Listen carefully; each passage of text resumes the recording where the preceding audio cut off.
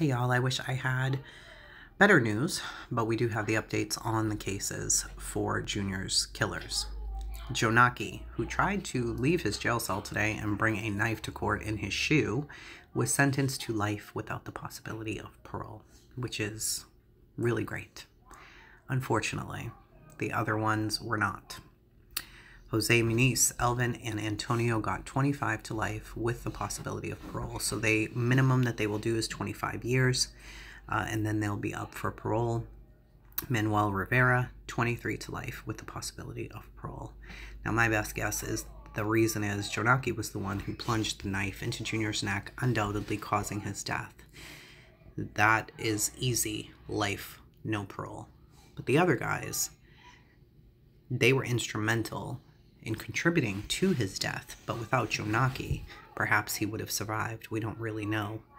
Antonio's mother screamed out in the courtroom, "My son didn't kill him."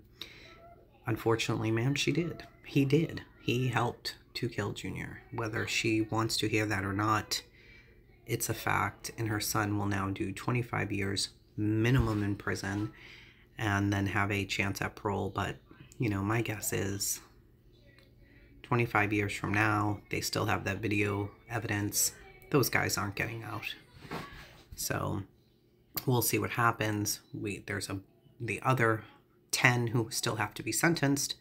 That probably won't even be heard until 2020. So for now, this is a rest to Junior's case. We're still all hoping for justice for him. I think he got a little bit today with Jonaki being sentenced to life with no chance at parole. I don't think it was enough, personally.